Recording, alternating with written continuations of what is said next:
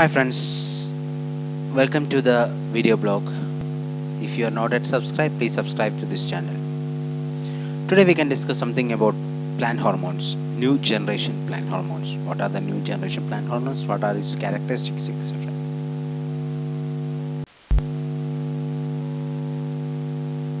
Generally speaking, these plant hormones are small organic molecules synthesized at specific parts of the plant, specific cells or tissues of the plant, which is transported to another part of the plant, which can influence physiological processes such as promote or inhibit growth and development, etc.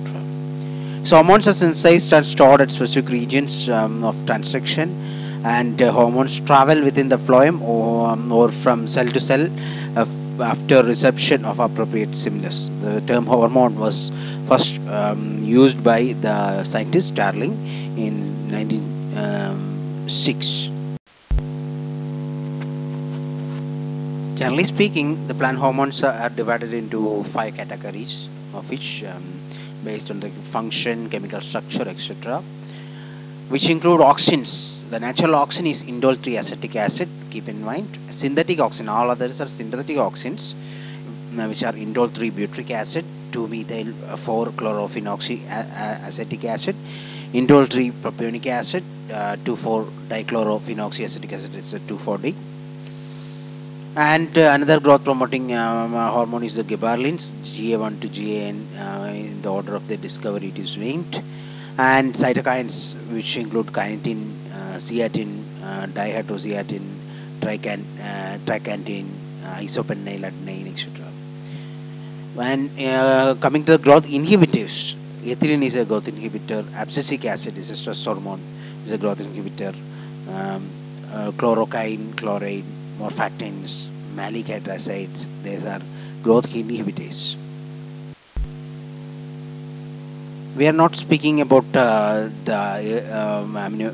hormones which we have discussed earlier. That is the general hormones which is involved in the plant growth or plant growth promoting or plant growth inhibition. We are only dealing in these slides with the new generation hormones. We will deal with the common hormones, which auxins, cytokines, etc. in another slide. The new generation hormones, which include brassinosteroids, salicylic acid, peptides, polyamines, jasponides, etc., which include we can see brassinosteroids, salicylic acid, jasponides, polyamines, 1-methyl cyclopropane, peptides, etc. Coming to the first new generation hormone, that is the brassinosteroids.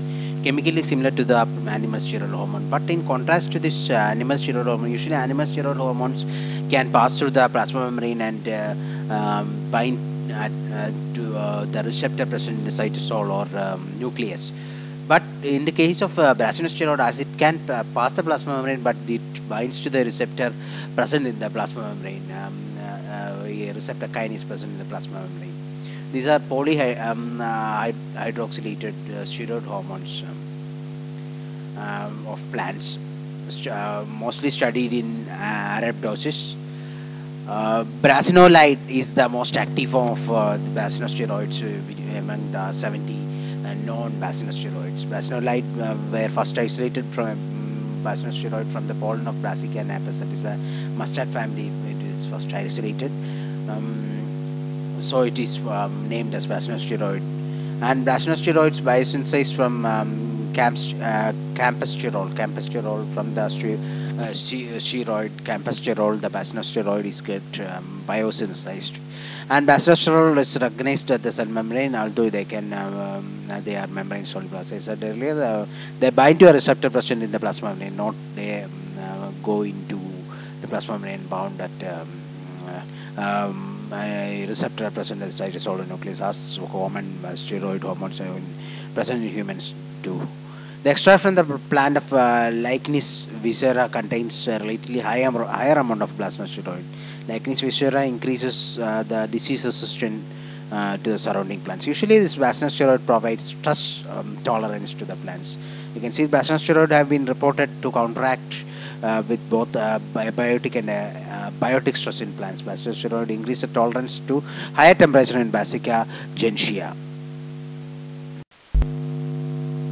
As I said in the earlier slide, they are first isolated from the pollen of mustard family and studied extensively. About 70 plasminosteroids have been known and until now, and effective. They are effective in very low concentration. And the basosteroids' main function include they stimulate the cell division, stem elongation, cell elongation, cell wall loosening, cell wall regeneration, differentiation of xylem tissues, inhibit leaf abscission. Plant found deficient basosteroids suffer from dwarfism and regulate the growth and differentiation of plants through their life cycle and promotion of vascular differentiation, some protection to plant during chilling droughts. As I said, stress tolerance can be acquired by the presence of a basosteroid. Ethylene biosynthesis required for fertility is is necessary for pollen elongation, for pollen tube formation, inhibit root development and growth.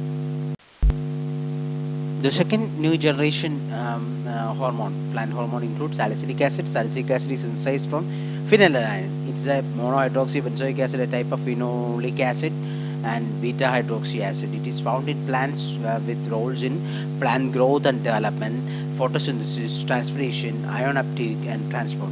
Promotes the production of pathogenesis-related protein. Can reverse the effect of abscisic acid in some cases. And the salicylic acid also induce specific changes in leaf anatomy and chloroplast structure. Salicylic acid is involved in endogenous signaling and mediating plant defense against pathogens. So mainly it protects plants from pathogenic attack by producing pathogenesis related proteins, and also it has role in reversing the abscisic acid action, etc.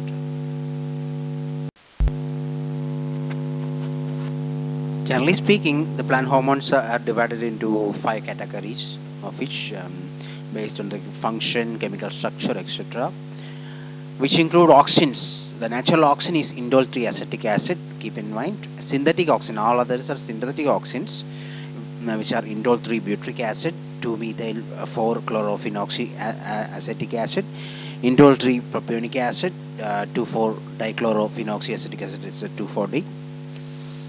And another growth promoting hormone is the gibberellins, GA1 to GAN, in the order of their discovery it is named. And cytokines, which include kinetin, zeatin, dihydrozeatin, tricantine, isopentyladenine, etc. And coming to the growth inhibitors, ethylene is a growth inhibitor, abscisic acid is a stress hormone, is a growth inhibitor, chloroquine, chloride, morphactins, malic hydroxides, these are growth inhibitors.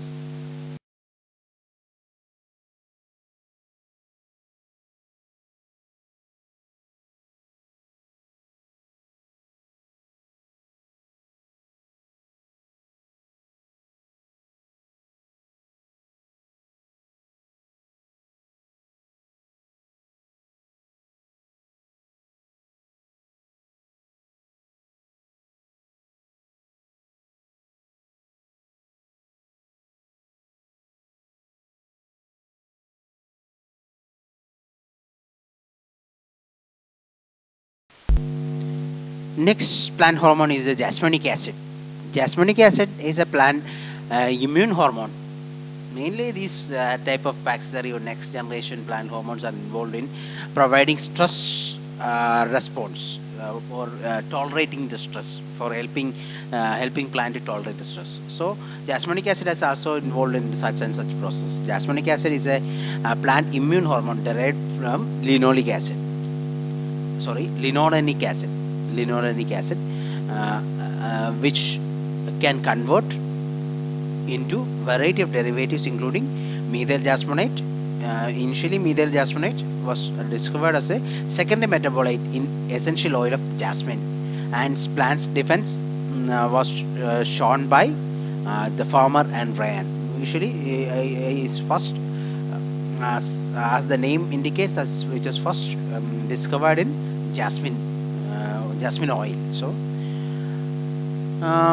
later its role in it was isolated as a secondary metabolite. Later its role in plant defense was found out by Farmer and Ryan in 1990, and its role of jasminic acid in plants include regulated plant growth development process, including growth inhibition, senescence, flower development, leaf abscission. Also helps in tuber formation in potatoes, yams, onions, and response to wounding of plants. Also help in transcription of many genes involved in plant defense. Usually plant defense is the things which involve in jasmonic acid signaling. The application of jasmonic acid, including N-propyl dihydrojasmonate (PDJ), is a jasmonic acid derivative which is used to improve the apple fruit quality and color. It regulates the ethylene biosins and influences aroma volatiles. Jasmonates have a role in plant defense against environmental stresses. The application of this PDJ decrease the low temperature injuries such as splitting and spotting in apple fruit. So mainly the plant defense is the thing which mediated by this jasmonic acid, which is derived from linolenic acid. Coming to the first new generation hormone, that is the brassinosteroids. Chemically similar to the animal steroid hormone, but in contrast to this animal steroid hormone, usually animal steroid hormones can pass through the plasma membrane and bind to the receptor present in the cytosol or nucleus. But in the case of brassinosteroid, as it can pass the plasma membrane, but it binds to the receptor present in the plasma membrane. A receptor kinase present in the plasma membrane. These are polyhydroxylated steroid hormones of plants, mostly studied in Arabidopsis. Brassinolide is the most active form of the brassinosteroids among the 70 known brassinosteroids. Brassinolide were first isolated from brassinosteroid from the pollen of Brassica napus, that is the mustard family. It is first isolated. So it is named as brassinosteroid.